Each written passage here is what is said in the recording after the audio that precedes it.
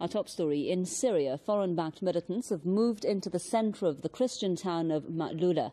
Al-Qaeda-linked Nusra Front fighters have stormed the Greek Orthodox monastery of Mar Takla and are holding several nuns there. The convent is home to some 40 nuns and orphans. Given past atrocities, security sources and observers don't rule out the possibility of violence against the Christians in the town. The picturesque town is a symbol of the ancient Christian presence in Syria, and its 5,000 residents are among the few in the world who speak Aramaic, the language of Jesus Christ. Let's get more now from Mohammed Adi, our correspondent with us live from Damascus. So, Mohammed, tell us the latest.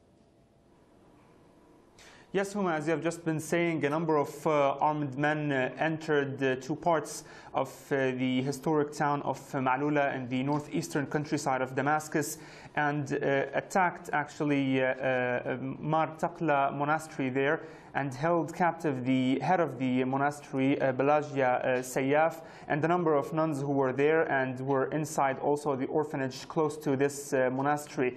We have to note here that this is not the first time armed men and pro-al-Qaeda militants enter to Ma'lula or attack this ancient and Christian city in Damascus countryside.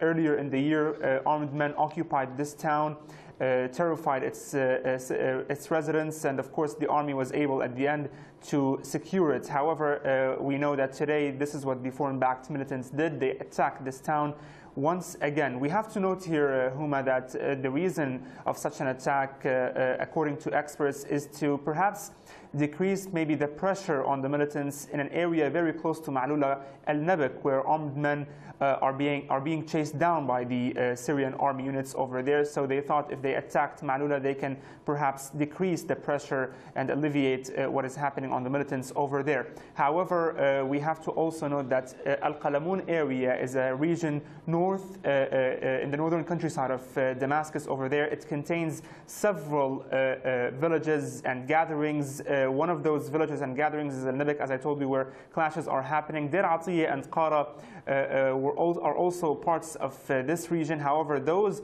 were the latest victories for the Syrian army, in which they were secured and cleared of militants. So the armed men in the whole region are under huge pressure as the army is chasing them down. However, there is a flow of militants from Lebanon to Syria because this region is on the border between Lebanon and Syria and close to Arsal also, that hosts a large number of militants. This is why we see now a large number of operations happening. This is why we know that the Syrian military continues its operations to clear it of militants. However, what is mostly important now is the main highway that links Damascus with Homs. It is cut now because of the operations and because of the snipers of the foreign-backed militants, particularly in al-Nabak, where the army is working on securing this town. And we know that, according to the reports we're getting, we might hear in the coming 24 to 48 hours this town secured and the whole highway secured. Mohammed Adi, our correspondent with us live from Damascus. Mohammed, thank you very much for that update.